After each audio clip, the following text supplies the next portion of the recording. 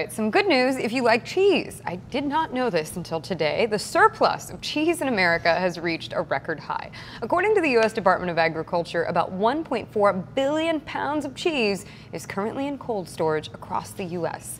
I wonder where that's stored. It is the largest surplus the nation has ever had since officials began keeping records.